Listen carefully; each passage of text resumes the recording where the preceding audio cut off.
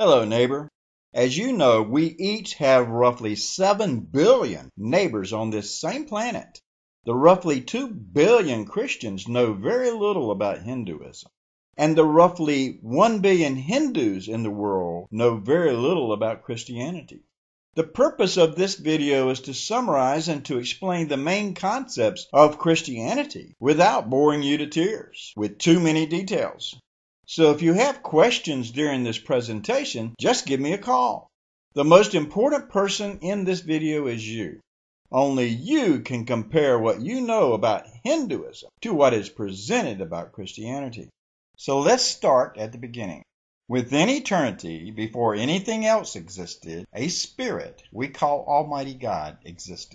In the eternal darkness before creation, Almighty God divided himself into 3 persons. We identify these persons as the Father, the Son, and the Holy Spirit. The person of the Holy Spirit divides himself into 7 different manifestations. Hello? Hello? Who was it that created Almighty God? And how many gods are there? 1, 3, or 9 gods? The answer to your question is that there is just one God that chooses to reveal himself to mankind in several different manifestations. Almighty God is one God that has no beginning and no end. And what we know and understand is that humans do not have the ability to know and understand how Almighty God can exist without a beginning. It's just like if you ask an ant or a bee to explain how cell phones work, they would not have the mental ability to understand and explain that science. And no human being has the mental ability to understand and explain how Almighty God exists. It is a spiritual truth that is accepted by faith. We can each see the universe around us, and it just does not take any faith to see it. But how the universe came into being from non-existence cannot be explained by any science. Scientific theories about the origin of the universe always begin in the faith that something began to exist out of nothingness. And just as mankind cannot understand and explain scientifically how the universe came into existence from nothingness, no human can understand and explain how Almighty God exists. We have faith that he exists, and then we add to our faith the knowledge that comes from our relationship and our friendship with Almighty God. It is a truth that is accepted by faith. At some point in eternity, Almighty God manifested as the Son, spoke these words, "Light be."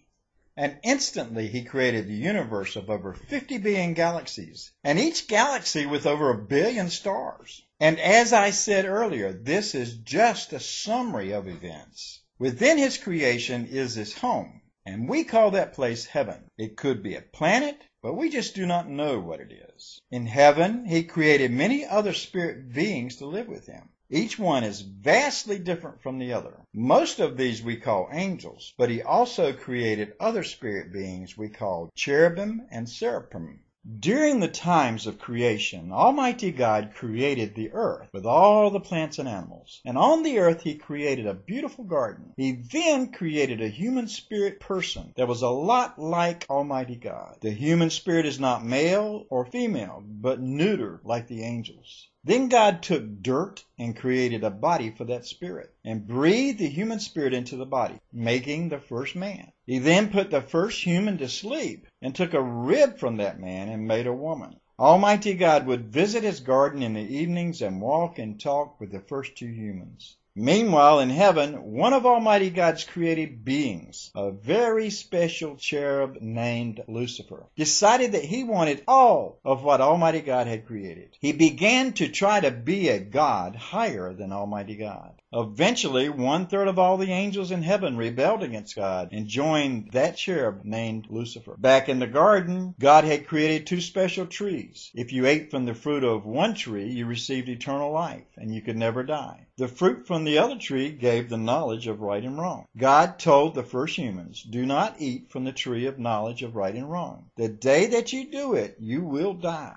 The cherub Lucifer came to the garden and made himself look like a snake. As a snake, he told the woman that she could be like God, knowing right from wrong, if she ate from the tree of knowledge of right and wrong. Or, as it is written in the scriptures, if she ate from the tree of knowledge of good and evil. The woman ate the fruit and gave to the man the fruit, so that he also ate the knowledge of right and wrong. When God came to walk with them that evening, he knew what they had done. And he cursed them, and also Lucifer. And God told them that the offspring of the woman would defeat Lucifer, whom is now called Satan, and he's called the dragon. The human couple were sent out of the garden that same day, so that they could not eat of the tree of eternal life. And that was the last day they ever walked with God. Since we are created as spirits and live in a body, life and death are really not relative to the days your body has on earth. Life is relative to your relationship with Almighty God. The two humans experienced spiritual death that same day. In other words, death is a separation between God and man. When any person comes to the knowledge of right and wrong, they die spiritually and have an eternal separation from God. The human spirits continued to live in their own bodies and reproduced children for many years until their bodies died. At their death, the angels came and took the human spirits to a special place to wait for the time of judgment by Almighty God. Since the human spirits knew right and wrong, they will be judged for their right and wrong actions. The first humans disobeyed the words of the true God and were obedient to the words of the false God, and this caused the first spiritual death. God will judge us for disobeying what we know to be right and doing what we know to be wrong, and our own actions will cause our second spiritual death, which is the eternal separation from Almighty God in the lake of fire. Hello? Hello? Does God throw babies into the lake of fire? No. God is a good God. Children and people whom have not reached the knowledge of right and wrong are not punished. Almighty God created the lake of fire to punish Lucifer, whom is now called Satan, and his angels, whom obey Satan. Almighty God's plan from the beginning was to give all of the human race eternal life and fellowship with Him. Mankind was given a free will and the ability to choose to do right or wrong. Evil people that serve Satan instead of God are first judged and then cast into the lake of fire. But it is because they have rejected God and have knowingly done evil acts. But at the same time that Almighty God was cursing mankind to death for their sin, He was blessing them with His plan to remove all sin and give them eternal life with Him. Let me take a moment to explain God's plan with the symbols of spiritual beings. Lucifer the cherub's plan was to take over heaven and raise his throne above the throne of Almighty God. He first deceived 1/3 of the angels in heaven to follow him and to serve him as a god. Then he deceived mankind during the time of their innocence, and mankind rebelled against God also. When a man's body dies, the man's spirit is taken by the angels to a holding place away from God's presence. That place is called death, hell, and Hades. But Satan himself had just walked into a trap set by Almighty God. A trap that was too simple for Satan to understand or believe. Satan's war against Almighty God continued for thousands of years, and billions of mankind had passed into death. But during these thousands of years, Almighty God spoke to mankind over and over through His prophets and told mankind of their future, and told mankind about the total defeat of Satan and the resurrection of everyone that died to the joy of their salvation. One day all of mankind will be resurrected after the first death and restart their lives on earth. The simple plan that Satan could not understand was a sacrifice because of the greatness of the love of God for the humans of this world. Mankind is a created spirit that lives in a body made from dirt because of the union between a man and a woman. But Almighty God visited a virgin woman, made her pregnant, and He placed the Spirit of the Son of God into the human body. The angels called Him Emmanuel, which means God with us, and Jesus, which means Savior. He is not a human spirit in a man's body. He's the Spirit of Almighty God in a human body. Satan still did not know what Almighty God had planned. During the time that there was only one sin, Adam rebelled against God and brought the curse of death to all of mankind. But now on earth, Satan has a new opponent that cannot be defeated, the Spirit of Almighty God in a human body. Satan continued his plan in trying to kill all of mankind. And he also made many unsuccessful attempts to kill the man-God named Jesus. Finally, in God's perfect time, he allowed Jesus to be arrested and beaten and suffer many injustices. And then God allowed his only begotten Son, Jesus, to be crucified by the Roman soldiers on a wooden cross until he died. This was the sacrifice that totally defeated Satan. Satan had caused the murder of a person whom had not rebelled against Almighty God and was not under the same curse of death as mankind. The victories that Satan had enjoyed against mankind for thousands of years had all just been lost. Jesus was illegally murdered, and his body stayed in the grave 3 days, and then Almighty God resurrected Jesus from the dead.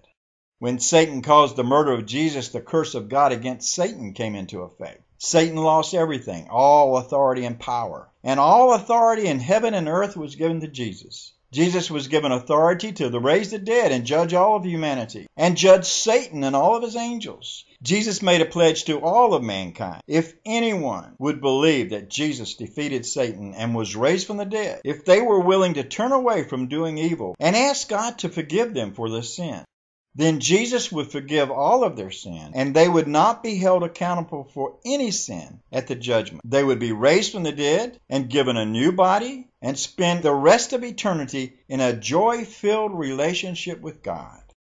In a quick summary, this arrogant creative being, the cherub Lucifer, whom is also called Satan, was responsible for the crime of murdering an innocent man that was not under the curse of death. Jesus was not under the curse of death because he is not a human spirit in a human body. He is God in the spirit and man in the body. But by one man, the first man, Adam, brought death to every other human. And every human must pass through this death before they can be resurrected from the dead. As mankind lives and makes decisions, he also rebels and sins against Almighty God. And during this resurrection of the dead, man is given a new body before they are judged for all their sins. We will all be judged by the Son of Man, and that person is the Spirit of God in the human body of a resurrected man, Jesus. However, the good news is that when Satan shed the innocent blood of Jesus, Almighty God received that innocent blood as payment for all of mankind's sins. However, for a man's sins to be forgiven, that man must believe in what Jesus did on the cross for him by his innocent blood. A man must believe it so strongly that he turns away from his sin and is baptized. The instructions the Lord Jesus Christ gave us is that we should pray that we are able to stand before the Son of Man. My friend, no one is able to stand before the Son of Man unless he is washed in the blood of the Lord Jesus Christ. There are none righteous, no, not one. We have all sinned and fall short of the glory of God. Let us pray now together and ask Almighty God to forgive our sin and wash us in the blood of the Lord Jesus Christ. Just follow after me in prayer, but pray with your own faith and your own sincerity. Father God, that's right, just pray in faith after me. Father God, I ask you now to forgive all of my sin and wash me in the blood of the Lord Jesus Christ, and make me holy unto you. Baptize me now in the Holy Spirit, and give me more power to resist temptations.